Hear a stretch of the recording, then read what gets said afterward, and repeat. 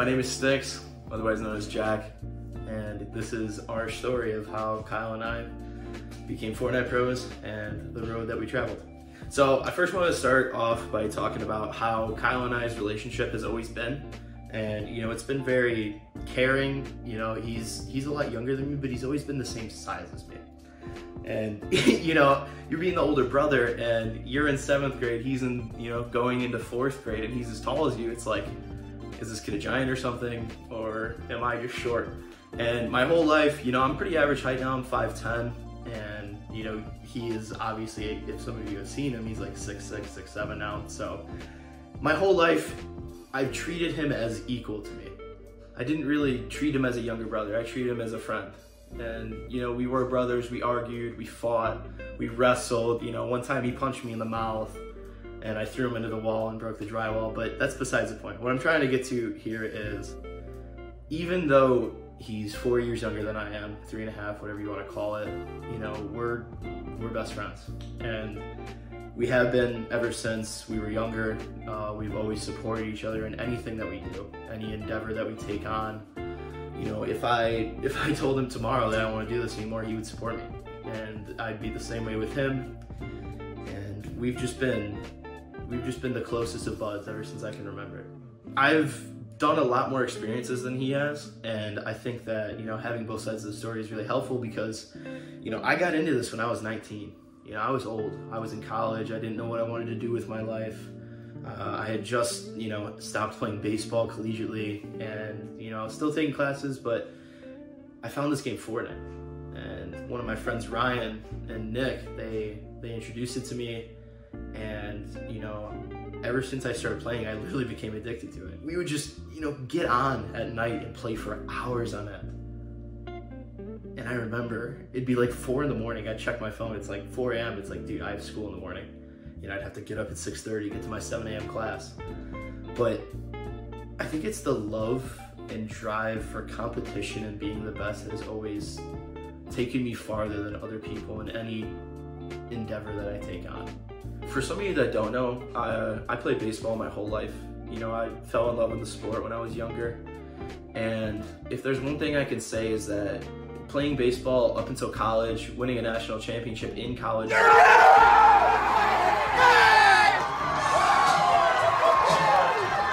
that baseball has taught me so much. It's really helped me grow as a person. It's helped me know what's right or wrong. Just certain decisions I make, I look back and think, hey, I can relate that to baseball. And that's always where I've came from as an athlete, is baseball taught me, a numerous amount of things. I'd say that's why it was my favorite sport, is because you can learn so much from the game, just from watching the game, not even playing it. And, we talk about baseball, and a lot of people just think, oh, you just hit the ball. When you move up and you're playing college baseball versus guys throwing 92, 93, 94, that's a different ballgame. You have to swing a bat and hit that thing moving. Sometimes the pitch moves, curveballs, all that kind of stuff. But at the end of the day, I just loved baseball, man. And I was damn good at it. I was ready to come back my sophomore season. We just won the championship. We're already ranked #1 in the nation. And I did that off season, but something didn't feel right. And I didn't know what it was. I kind of just went through a little rough patch. And I remember telling myself, it was one day before practice, I was just up on the stairs before there. I lived at home, it's really close college. And I remember telling myself, I was like, I don't want to do this anymore. It turned into a job, and I didn't want it to be a job. I loved baseball for playing. I didn't want to spend 12, 15 hours a day doing it. I would go to class get to my 8 a.m. class, and at 11, I would go do extra lessons and stuff. At 2, we had practice on the field until about 7. Come home, scarf down some food, and I was back in the gym. I'd lift 2-3 times a day just to be there, just to be able to compete with the big boys. I was always younger, and I put in so much time and effort, and I think I just burnt myself out. But not playing that year has made me who I am today. If you want something in this world, you just outwork everybody else. You just do the most that you can do in 24 hours, and come back the next day and do it again. And with that determination and mindset that I had, you know, I went from being about 205 pounds as a junior, all right, trying to play baseball. I'm like 5'7", 5'8" at the time. And I cut all the way down to 120. And that was, you know, that was a pretty big jump for me. And just showing myself that I can lose 80 pounds in a span of over just 1 year, you know, it kind of just taught me that I can do anything. You know, I've kind of included that into Fortnite, where if people are saying stuff about me, oh, he's a bad player, all that kind of stuff, you know, I don't care. You know, I'm going to outwork you, and if you don't work harder than me, I'm gonna pass you. And that's kind of always been my mindset in sports and competition. You know, I'm a fierce competitor, and if I lose, I'm not happy. And for some of you guys who have been to my streams, you can know that even if I die in an arena game, I'm mad. You know, I'm not like throwing shit, but I'll bang my desk.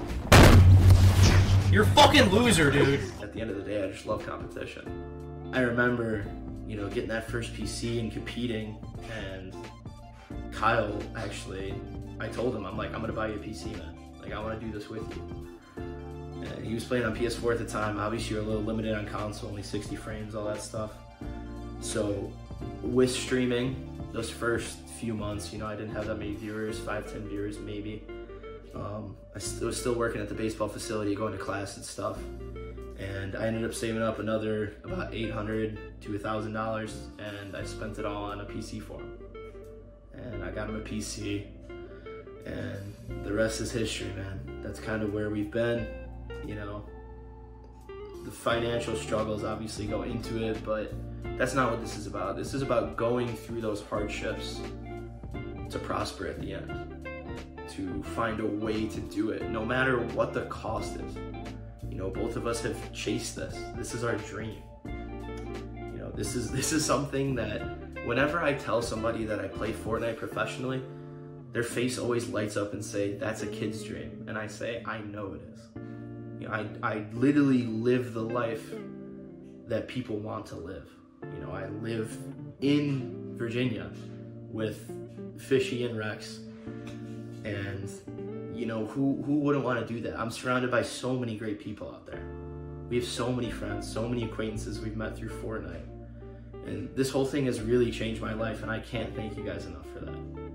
So thank you guys from the bottom of my heart for supporting both of us, myself and Kyle.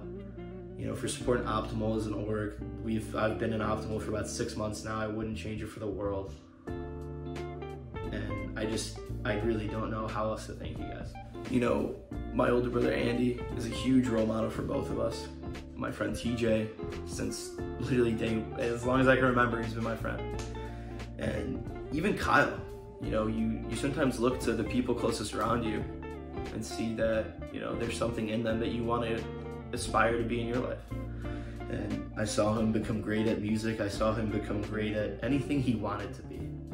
You know, and it might seem like he's just good at stuff, but I promise you, man, he is one of the hardest workers I know. And I aspire to be like that one day. And I take everything that he does seriously. Always support him, but I'm always trying to learn. You know, I'm trying to learn from the people around me, and I've always have. So when Jack and Kyle first told me that they were gonna go pro with Fortnite, I didn't know what to make of it.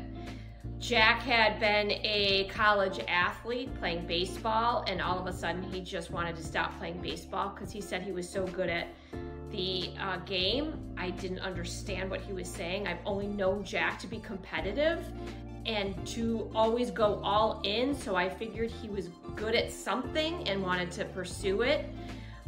It took me a while to understand how good he was until he started showing me his social media feeds and what other people were saying. And then just started kind of seeing him start to win some money. That's where it starts to have you realize that it is a professional sport and that they can do something with it. Hi, I'm Carl. I am the father of OA Sticks and OA Whofishy. I am extremely proud of these gentlemen for pursuing their dreams. When it came to the thought of moving out to the East Coast to be more competitive, it was merely a sequence in the strain of things they had to do to become as good as they are right now, and I had no issue with it and never will. To me, when you have a young man in your life or a young lady in your life as a son or daughter that actually believes in what they're doing so much that they want to commit 24 hours a day to it, I think there's no better path to success. Their commitment, their passion, and what they do to try to be the best they can will take them far in any endeavor. And to me, gaming is a popular product right now for younger individuals, specifically from what I'm seeing, that gives them something that they can believe in to join the business world. Not just playing, but actually being in their own business, branding themselves, bringing themselves to the forelight to the level at which they want to. So I think they're really doing well, and I understand that thousands of people are following in that suit and pursuit as well. And this is a great thing for our society because today's youth needs something they can believe in that is not something that their mom or dad told them might come true, when everything else we told them probably doesn't. I think I have spent the most time one-on-one with Jack because of his travel baseball, the amount of hours we would spend in the car when he was younger, driving to games, having, double, triple headers, going out to eat. But some of those are my favorite memories because to see Jack as the quiet leader at the time, somebody called it white line confidence, that Jack was always quiet. He wasn't gonna talk about himself and how great, he could be at the game. But when he stepped on the field, you saw he was a general and took charge.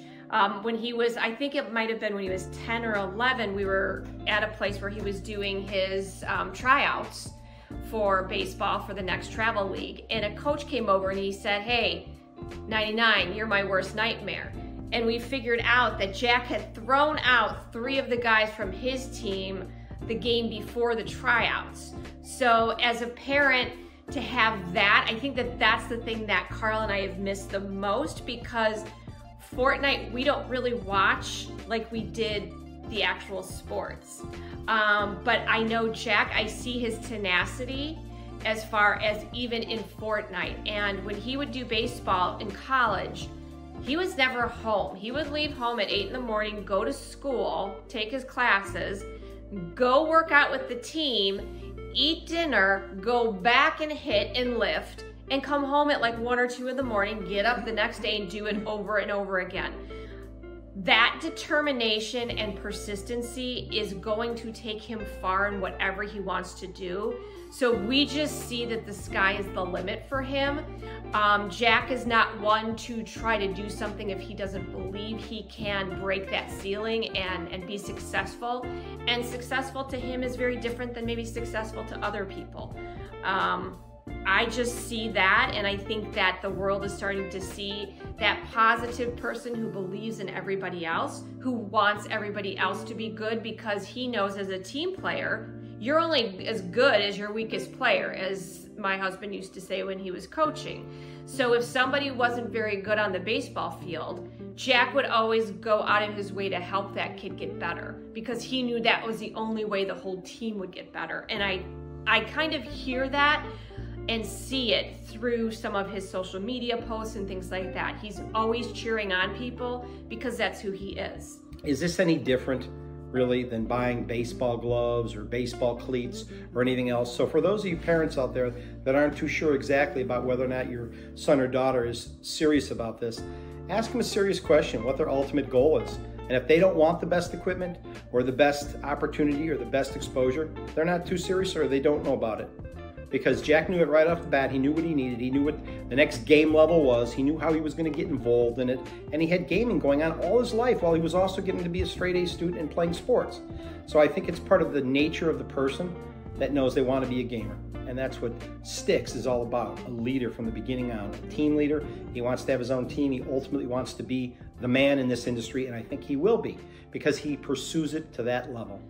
Kyle was a little different because he isn't like Jack, where Kyle's very quiet and doesn't say a lot of what he's doing. I didn't even know he was actually playing a lot with Jack until one time they got second place in a tournament, and they won tons of money, and Kyle actually said he was excited about something, so I knew it was something cool. It was a little difficult for me with Kyle because he was so good at music as well, very, very talented. We thought that's kind of where his future was going to go. When it comes to Whofishy, I also was able to coach him a little bit in football and various other things as a young man. But more importantly about Whofishy, he's different than Jack. He's different than Sticks. Whofishy is a monstrous producer. Whofishy doesn't question, he just does. His ability for hand-eye coordination makes him a pro. He has a God-given ability that most people don't have. He's 6'6", and his fingers are longer than everybody else, and he loves hand-eye coordination games ever since he was a kid. But he never stuck to something he didn't believe he would be outstanding as. He also is an outstanding musician. Most people may not know that, but the fact is it's about your hands and coordination. The man is extremely talented. He says very few words, but when he speaks, people listen. My name is Kyle Splett. I'm a 17-year-old professional Fortnite player, and I used to live in Wheeling, Illinois, but now I live in Ashburn, Virginia. Growing up as a kid, since I was the younger brother, I never really got a chance to play video games, so I would always watch my brothers play video games and kind of learn from them, so I was pretty much father viewing before it was cool. When we were kids and we both started getting into video games, a lot of times we would play like sports games like NBA 2K or NHL, and whenever we would play a sports game, Jack and I, we were pretty even as competitors in those games, but whenever I would win, he would always rage off and turn off the PS3, which is what we had, before the game ended, so it technically didn't count as a loss for him. I was definitely a rager. Whenever Jack and I would play and he would win, I always get a little bit mad. For this one instance, Jack must have won a game or something, and I got really, really mad because he always taunted me. He was definitely an instigator, and somehow it ended up with a book in my hand and him standing in front of a TV, and I ended up throwing the book right at his head, and him being the athlete he is, he ducked and it went right through the TV, glass everywhere. Parents were a little mad about that one. And then, but now I've learned from my mistakes, and I don't tilt anymore in game, so it's definitely helped me a lot to learn from that. I think our relationship has definitely grown as we've gone on this adventure together. We've come a lot closer. We don't really fight anymore. We kind of just help each other out with whatever we can, and yeah, that's pretty much it. So when I moved to Virginia, everyone thought I was kind of crazy because I was just a high schooler going out to Virginia just to play some video game, but they kind of started to realize as my stream grew and as I started placing more that this is like a real thing, and my parents started to support it more, but they've always been supportive throughout the whole thing, so. Thank you so much for supporting me and Jack and everything that we do together and our adventures, and here's to 2021 and many years more. Thank you, guys. What pictures are you giving them? Whatever sent, well, if you were helping me, you would have known. Well, I'm busy scrimming. Have you ever seen all this stuff in all Mom's scrapbooks? Yes. If there's a picture of both of us, that's it.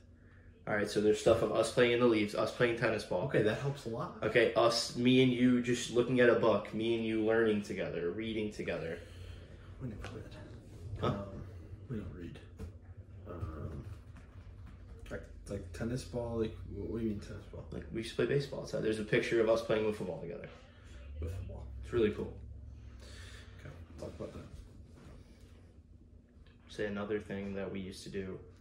I got